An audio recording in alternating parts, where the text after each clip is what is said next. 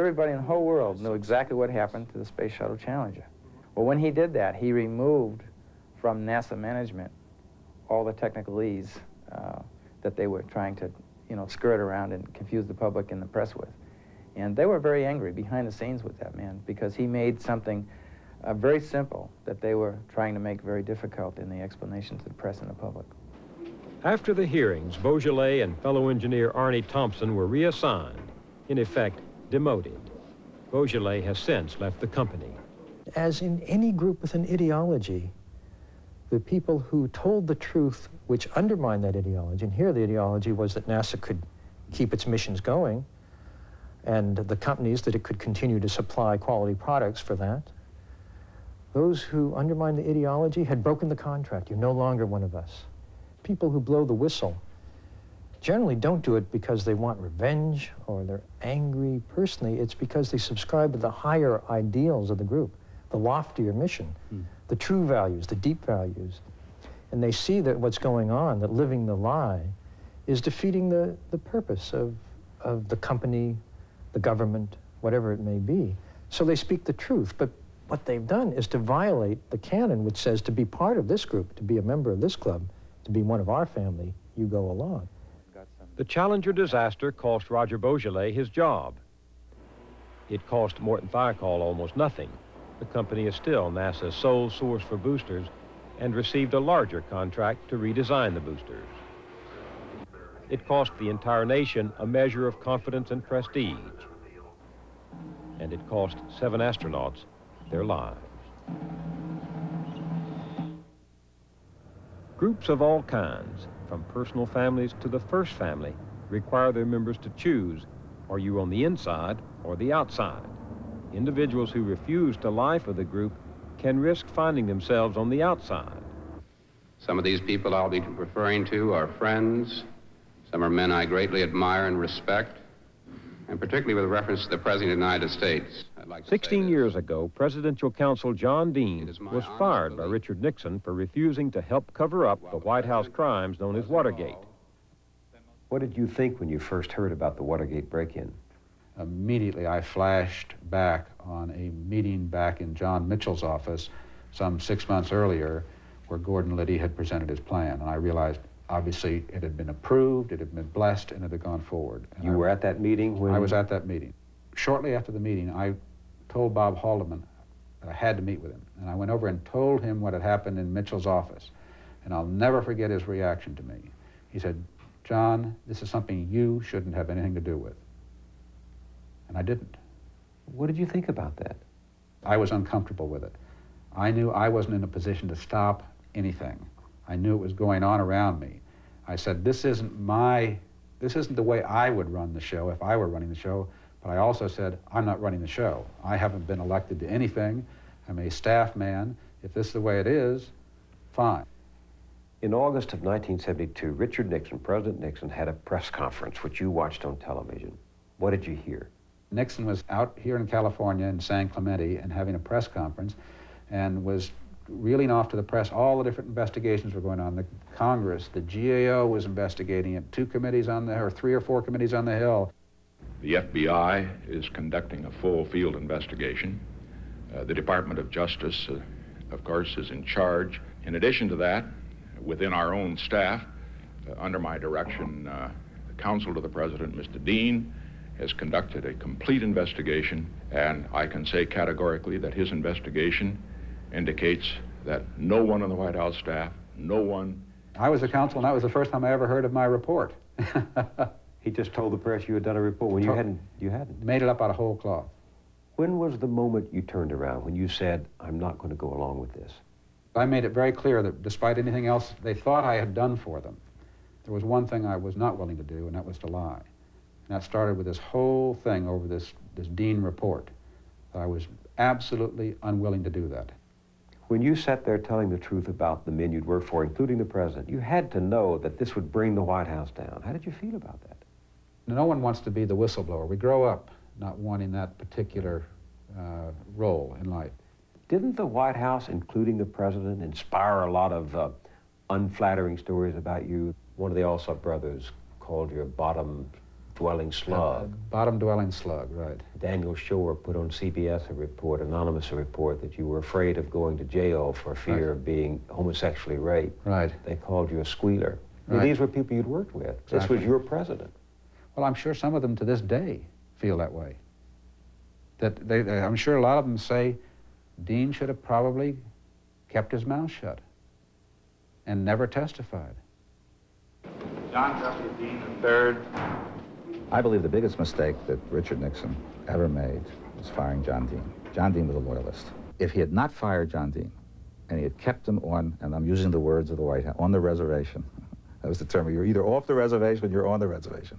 If he kept him on the reservation and stroked him, which is another term they used, John Dean would have never broken.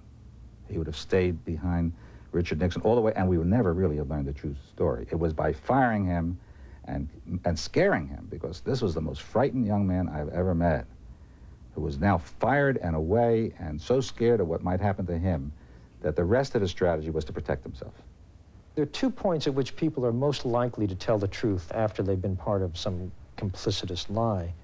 One is as it's about to unravel, and they're going to be found out anyway, and then the stakes switch, because then the group you want to join is the outsiders, not the insiders. And the second is the moment at which an insider is about to become an outsider. Remember, he made his wonderful speech about the dangers of the military-industrial complex. My God, he'd been an intimate member for 15 years, but he never mentioned it until he was leaving the presidency. It was his farewell speech. And there he was able to speak. What does that say? It says that the force, the pressure to go along, to shut up, not to notice, and not to bring it up, is incredibly strong, even and perhaps especially at the highest levels. As Watergate unraveled, the rest of the president's men kept allegiance with their chief. Nixon's staunchest foot soldier was the man who conceived the Watergate break-in, Gordon Liddy. We called Liddy in executive session. A senator was sitting next to me, and I called Liddy to come forward. He doesn't sit, he stands, he salutes us, and says, "I'm only have to give you my name, rank, and serial number. I consider myself captured by the enemy." He saw it as warfare. You were the enemy. It could be funny, but it really wasn't, because what it really illustrated was that these people saw themselves as not only the super patriots, but anybody who disagreed with them or questioned them were their enemy. In the White House, Nixon fostered the warlike mentality of us versus them. If you're not with us, you're against us. From the Oval Office, he plotted how to destroy his enemies. This memorandum addresses the matter of how we can maximize the fact of our incumbency in dealing with persons known to be active in their opposition to our administration. Stated a bit more bluntly, how we can use the available federal machinery to screw our political enemies.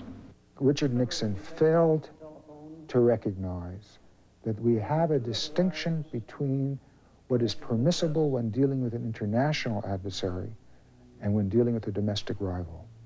It is permissible when national interest is at stake to lie to your international adversary. It is not permissible to lie to your domestic rival for your own political fortune. It wasn't that it was lying was the problem, it was who he was lying to and why. What is the truth about lying when it comes to this sort of thing? What is the truth about lying? There's no doubt that presidents do lie. I don't think that they always mean to lie, but they are politically expedient animals, and they do it. We've been talking for 15 years about the lessons of Watergate, but just recently we had a president who took his policy off the books, went covert with it, went underground. White House aides, Oliver North, admitted that he lied to the Congress, to the press, to the public. George Bush, the present president, was the Republican national chairman at the time of Watergate and defended Richard Nixon right up until the end. I mean, what did we learn from Watergate?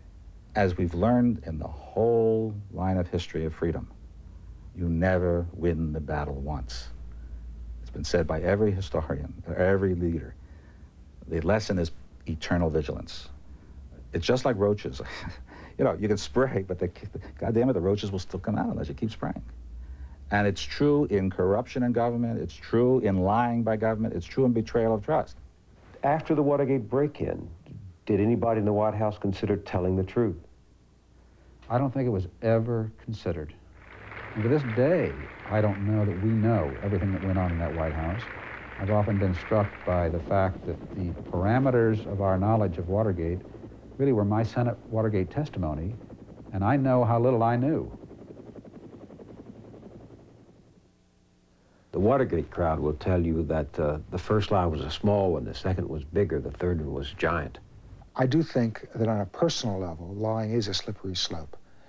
By that I mean that we tend to lie more often once we get started. That's especially so for a particular type of lie. The first time you tell a lie to the IRS, you think about it, you consider the pros and cons.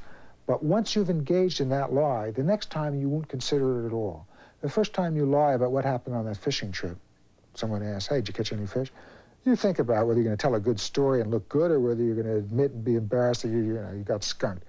Once you have told the lie, the next time you get asked that question, you don't even think about it. You're not even aware that you're lying. You just run that one through, so that we tend to lie without consideration the more we lie, and the more we tend to do it. Personally, what about politically? Now, on the political level, it's the type of lie, it's how long the lie endures, how large the fabric that has to be created to support it. It gets dangerous when it endures over a long period of time, and it gets dangerous when many different other aspects of the information process need to be distorted to support that lie. The Vietnam War, elaborate, long, deception that involved an enormous part of our society, where the military themselves become victims of their own deceit and not ever really, who can really know what's going on? Stretching out over such a period of time that the electorate, when they were exercising their choices, couldn't get accurate information. Very dangerous. 54,000 Americans died, millions of Vietnamese died for deception. And the deception was that this President of the United States never let the American people know the true nature of the conflict, what it would cost to achieve our political goals. And I believe a president, at the minimum, has an obligation in a democracy like ours, if you're going to commit troops overseas, to let the American public know what the costs are. Few events in our national history have so shattered our collective lives as the Vietnam War. Military and civilians, conservatives and liberals, president and public, virtually everyone felt the double sting of betrayal and distrust. I served Lyndon Johnson when he came to power. I know he believed the vital lie he had inherited, that the security of South Vietnam was critical to the security of the United States. He also shared the particular delusion that victory might be cheap. In 1963, John F. Kennedy had said the spearhead of aggression in Vietnam had been blunted. The Pentagon had announced the corner had been turned, and the State Department had reported excellent results. When LBJ, a year later, discovered none of this was true, he made the basic mistake, one born of his devious and secretive ways and of his own belief in his powers of persuasion. Not knowing exactly what he would do in Vietnam, he kept shifting his goals while signaling that he might do anything. Hawks believed he would escalate the war. Doves thought he would limit it. Saigon thought he would stay and fight. Hanoi that he really wanted out. He fooled everyone for a while because he had fooled himself. It was war, and it wasn't. He wanted it both ways. Like other presidents, Lyndon Johnson believed his deception was just. It was for an overriding good. His passion was to preserve his vision of the Great Society. The Great Society rests on abundance and liberty for all. It demands an end to poverty and racial injustice, to which we're totally committed in our time. Johnson clearly, above all else, wanted to change the face of American society. And the fact is, any action that would have led the American people or the public mind to perceive that we were about to go to war in Vietnam or that he was pulling the plug on Vietnam would have destroyed the Great Society. And when we say destroy the Great Society, we mean only that this one window of 1965 and 66, really the greatest reforming Congress perhaps in history, where more laws were passed to better and improve the condition of people in this country, Johnson did not want to lose that opportunity. And so two great streams converged in July of 1965. The Great Society, which Johnson loved, and which he saw as his ticket not only to history, but perhaps to Mount Rushmore, and then the war in Vietnam. And so he consciously chose to deceive the American public on what it would take to achieve our goals in Vietnam. Johnson was very clever about the Americanization of the war. He allowed leaks to come from the White House, from the Defense Department, which led Americans to believe that he was considering mobilizing the reserves, moving to a war setting, perhaps moving to a war economy, taking some major actions which would raise Vietnam to the specter of, quote, a war. And so the headlines of the New York Times, the Washington Post were very foreboding in July as the president consulted with his advisors. But it turned out to be a smokescreen. After this past week of deliberations, I have concluded that it is not essential to order reserve units into service now. Everyone says, wow, we're lucky. He's not doing that. He's not mobilizing the reserves. He's not sending 150 or 200,000 troops to Vietnam. He's only sending 50,000 over. And he's being a man of restraint, a man of peace, a man of compassion. But the most important part of that decision was what he didn't announce. Secretary of Defense McNamara, upon whose plan all of this was based, had recommended that, Mr. President, if you do this, if you Americanize the war, my recommendation is to go to the American public and let them know the seriousness of this. Johnson, being concerned with the politics of the decision, rejected that advice. Why? Because Johnson recognized that if the public mind recognized that we were mobilizing reserves, this would look much more serious than Johnson wanted the public mind to perceive it, because he wanted the public to focus on the Great Society.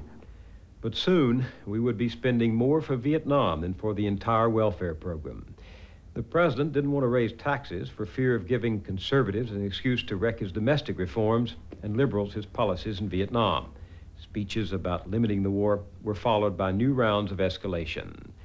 I'm still not sure all these years later that Lyndon Johnson was ever clear in his own mind exactly where it would end. But given two options, he always chose the one that, if it failed, eventually brought more escalation. This made it hard to keep hiding the cost of the war in the closets of the Pentagon budget. It overheated the economy, and it led LBJ, like Nixon after him, to turn on his own people. Critics of the war were at first nervous Nellies who wouldn't support their own fighting men. Soon their opposition was un-American, inspired by the Kremlin. This too was self-deception. To undermine his critics, hold the great American middle, and shore up his own sagging morale, Lyndon Johnson fell deeper and deeper into wishful thinking. I believe there's a light at the end of what has been a long and lonely tunnel. But the tunnel grew longer and the light dimmer. Sustaining public opinion became LBJ's consuming passion, optimism his blind spot. So in the relentless search for evidence of progress, the president's men put the brightest gloss on the most dubious statistics. Our field commanders report that enemy deaths in combat are averaging more than 1,000 men a week. And to this number, of course, must be added the number captured, and the number captured in the last 4 weeks has been very high indeed, something on the order of 2,100. That's almost a third of the total number of enemy captured during 1965. Well, this body count figure which we've reported is, in my opinion, very, very conservative. Probably represents, I would say, 50%. Army intelligence was systematically underestimating the strength of the Viet Cong and systematically inflating the figures of enemy dead to tell the ambassador, who would in turn tell Washington, because that's what Washington wanted to believe. Even at the end, after the tangled web untangled and the last corner was turned to reveal a dead end, even at the end, the lie remained to Lyndon Johnson vital.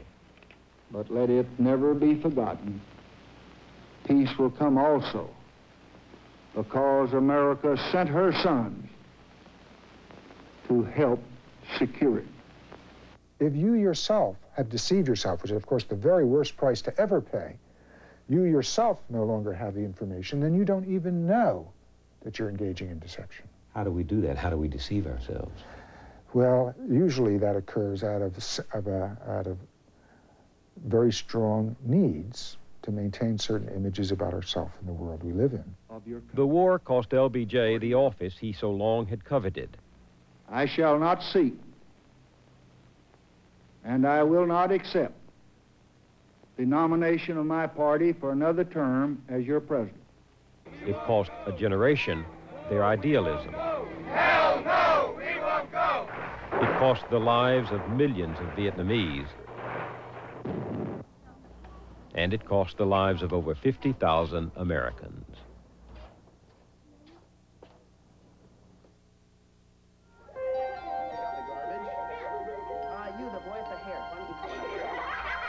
What have we learned from the lies of our collective history? As our generation heals from the wounds of past deceptions, what can we teach our children about truth? It's very hard for the young child to understand the issue of trust. That is, that if you lie, you lose someone's trust, and then it's very hard to reestablish it. Nobody knows how to reestablish trust. Sometimes you can never reestablish it. You can't live as a family if you can't trust each other. Husband with wife, parents with kids. But it's easy to deal with even the young children about fairness. It's not fair to lie. What if everybody lied? But you know, people who tell the truth in public, whistleblowers, usually get into trouble. How do we make the world safe for truth-telling? Why are they getting in trouble by telling the truth? What's the motive?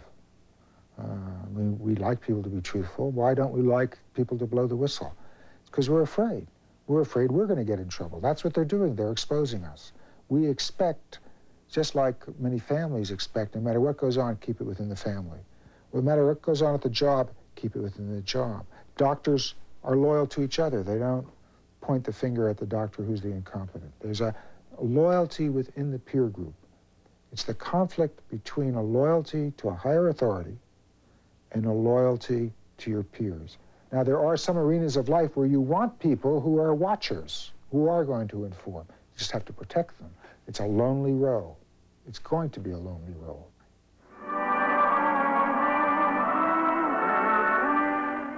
The truth about lies is that each of us carries within us something we dare not say that needs to be spoken. And we need to find the courage to speak it openly. The pain helped me grow. And the hope that I have today that I didn't have at the beginning of recovery. The hope showed me that I could feel joy and not just sadness. Nations, like families, can die of too many lies. The founders of our republic knew this and gave us the First Amendment so America would be safe for second opinions that challenge official lies. Because all of us are capable of deceiving ourselves, each of us needs a personal First Amendment operating within. It would protect the quiet, fragile voice that occasionally rises uninvited to say, "That's just not so. That's not the truth." Thoreau tells the story of a traveler on horseback who comes to the edge of a marsh. He asks a local youngster if the marsh has a hard bottom, and is told that it does. But as the traveler sets out, he begins to sink. "I thought you said this marsh had a hard bottom," the traveler says to the boy. "It has," replies the youngster, "but you have not got halfway to it." Beneath the distortion and deception of life in America today, there is hard reality. Our Earth is threatened with pollution.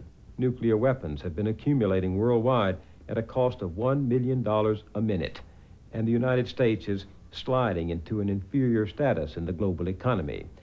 Yet our public mind is filled with images of an America where the vending machines are always full, the wounded always recover, and the bills never come due. We seem to prefer the comfortable lie to the uncomfortable truth, and we punish those who point out reality while rewarding those who provide us with the comfort of illusion. Reality is fearsome, but as we've learned in this series, experience tells us more fearsome yet is evading it.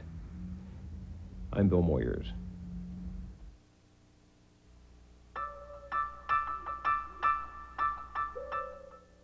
In 2 or 3 minutes tonight, we'll visit another part of the world where political lies have continued to exist. We'll learn more about apartheid and the filmed reports that you're not likely to see elsewhere. South Africa now is next, followed by the film tracing the social, political, and cultural development of the lesbian and gay communities before and including Stonewall, the 1969 Greenwich Village riots. That'll be before Stonewall at 11:30 tonight. By the way, tonight's final chapter of Bill Moyers' Public Mind will be shown again on Channel 32, Saturday afternoon at 5. You may remember his conversations with Joseph Campbell about myth. Well, Joseph Campbell will be speaking in lectures that have not before been shown here on KQED, Transformations in the World of Myth, starting next Wednesday through Friday evening at 9, and the following Tuesday through Friday evening at 9. 2 hours each night, 14 hours of new material with Joseph Campbell here on KQED starting next Wednesday night.